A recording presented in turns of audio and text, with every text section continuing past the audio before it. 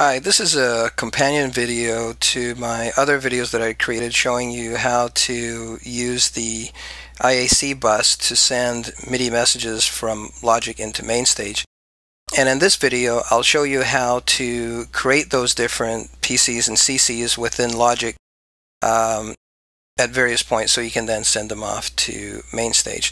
Okay, so this is the same example project that I used in my other videos, and within the first track here I designated that track as program changes, and then track number 2 I just put that down there as CCs. Now you don't have to do that. I just did it just to make it a little more logical for myself, but there's nothing wrong with you mixing PCs and CCs and all kinds of MIDI events within one track. As I say, personally I just found it a little bit easier for me to follow, and you can do anything that you like.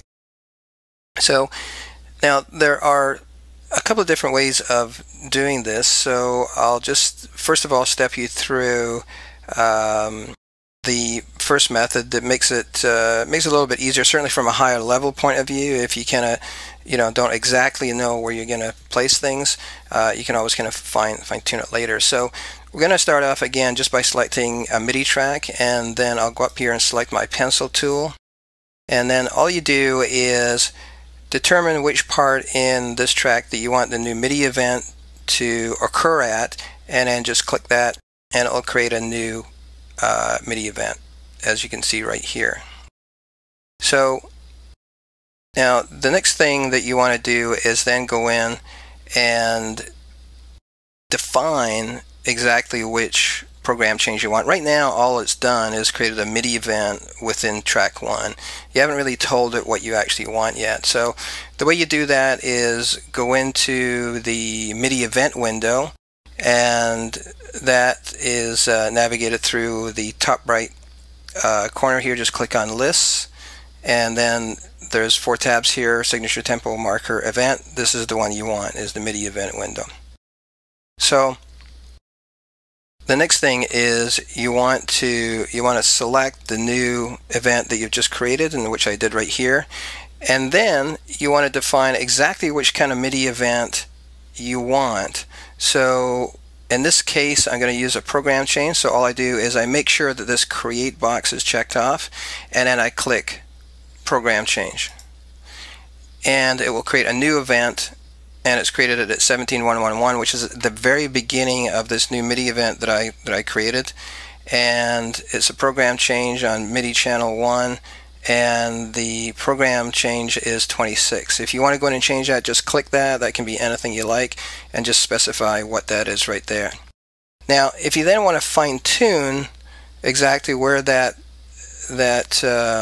program change occurs at, and let me just bring this up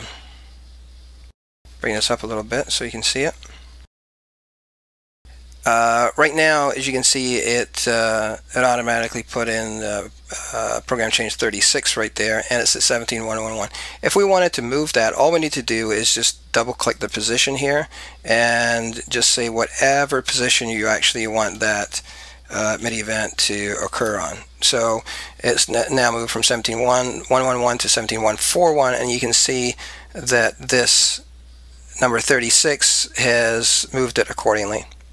Okay, so now if you wanted to then add in another event, now you don't have to use the pencil tool.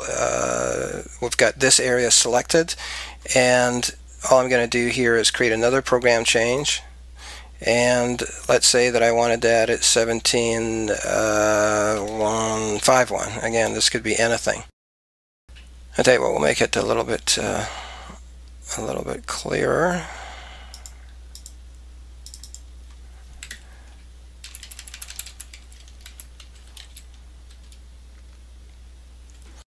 Okay, and that's pushed them over. That's fine.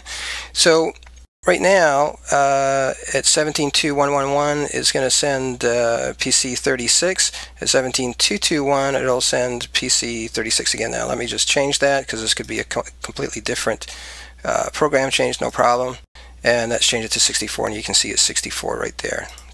So if you wanted to move that to totally different position, not a problem. You just define exactly where you want 64 to go. So you can see that 36 is here and 64 is there. So 17211 is where PC 36 will execute, and 17321 is where PC 64 will go.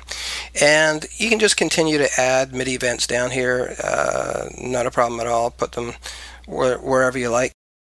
You have to map them within an actual MIDI event that you've already plotted here. So if there's a large area that you want to plot different PCs over, not a problem. Then just widen that MIDI event, and you can go in and have a larger working area to do that within. Okay, so when it comes to CCs are very similar. Again, we'll select my CC track here, and then just use my pencil tool once more, and I'll create a new event just around 33 here.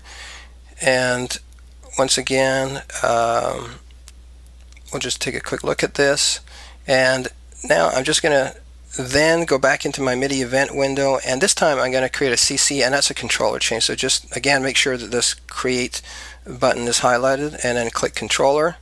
And at 33111, which is at the start of this MIDI event that I've already plotted, there's a very faint white line, and I'll actually just move that over a little bit so you can see it a little clearer. Okay, and there it is right there. Okay, so at 332111 it's defaulted to a volume CC event with a value of 50. You can go in and, by the way, this is MIDI channel 1, and once more you can just go in and select that and make it an entire different CC event or a different value. No problem. The values are, as you know, from 0 to 127. So that allowed you to express what that CC is and control volume or attack, or whatever you want. And then if I wanted to insert another CC within that, all I do again is I just click controller. It'll add in another event, and let's just go in and change this once more. So let's leave that at 2, and we'll put this at 5.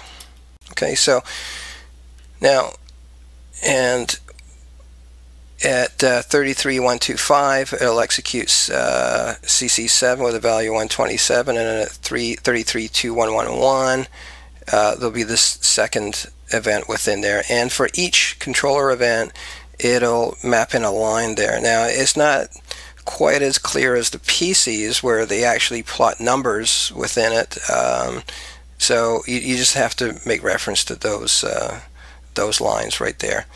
But that's basically how you would do it, and